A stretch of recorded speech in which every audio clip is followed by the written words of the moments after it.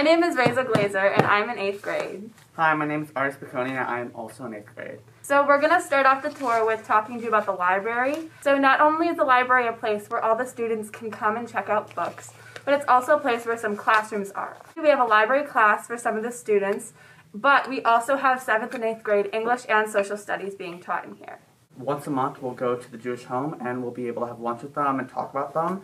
And then as the year progresses, we'll do different themes based on the holidays and whatever events are coming up. And it's a really great way to connect and just take a break to talk to really knowledgeable people. It's a really amazing program. So in the broadcasting studio, the 8th grade has a broadcast class where we record things for the week to tell the students, teachers, and parents of the school what's going to be happening for the week. For example, we each have jobs, and let's say one week I'm going to be weather. So I'm going to tell everyone what's happening for the weather this week, if it's going to be cold, if it's going to be warm, sunny, rainy, snowy. And then I'm going to tell you guys, oh, maybe you should wear a coat. And then we'll put it online so everyone can see and know what's happening for the week in the school.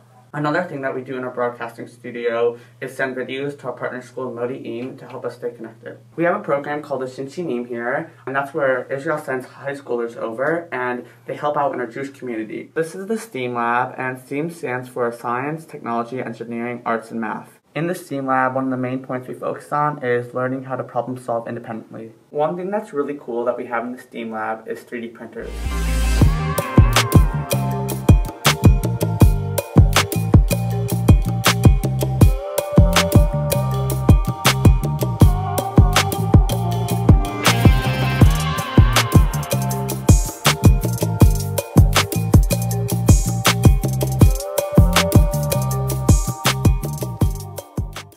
School, we have 4 tribes that every student is sorted into. So basically each tribe has some main traits that they showcase within their students, and whether the students have a lot of those traits or a little of those traits, we work on building them in the students. So for example, I'm on the tribe of Shofarim, and we work on equal justice and leadership. Another tribe is Chaibal, and they work on sustainability and scholarship.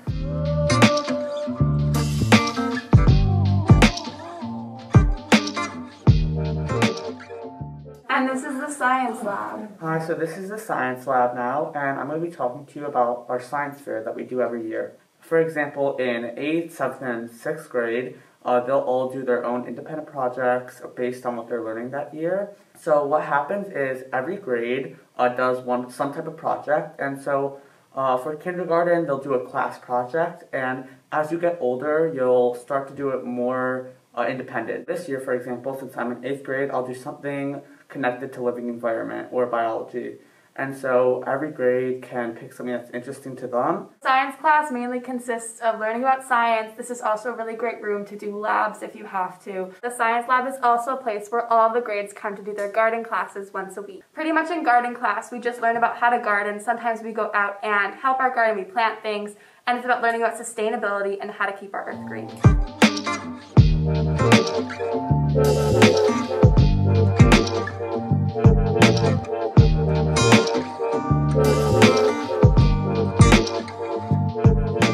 So this is the art room now, and we have 3 specials. This is one of them, and we have this class 2 times a week along with the other 2, which is music and gym. Every grade works on different projects, and some grades are combined with other grades. Hi, so I'm Miss B. I'm the 1st and 2nd grade general studies teacher, and this is our little classroom.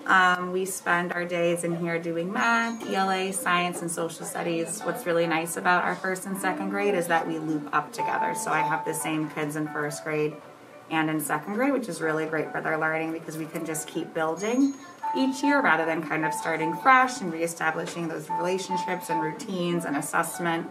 For me, working at Hillel School is making me feel most like home. I feel like this is my family.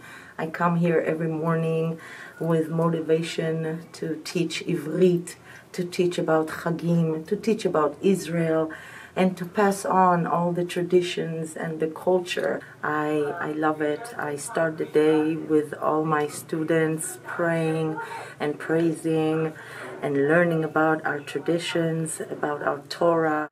I came here special from Israel to teach Hebrew in this specific school, and that's all I'm supposed to do here. So I arrived here 3 years ago, and the first day I arrived here, all the community, all the school community was so supportive.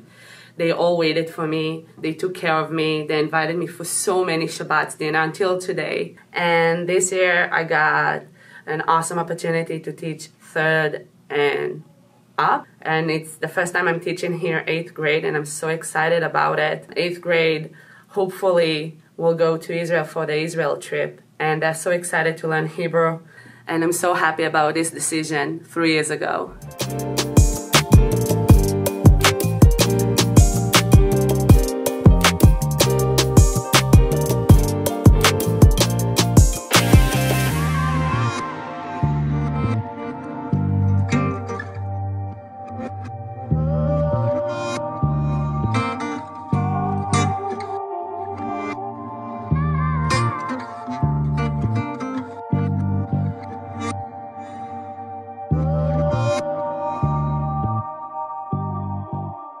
What could be better than watching our buses pull up every single day and children getting off and knowing that they're the children of alumni's children? It's a beautiful thing at Hillel School to see the concept of L'dor V'dor come to life in our community, seeing children inheriting the values of their parents and grandparents.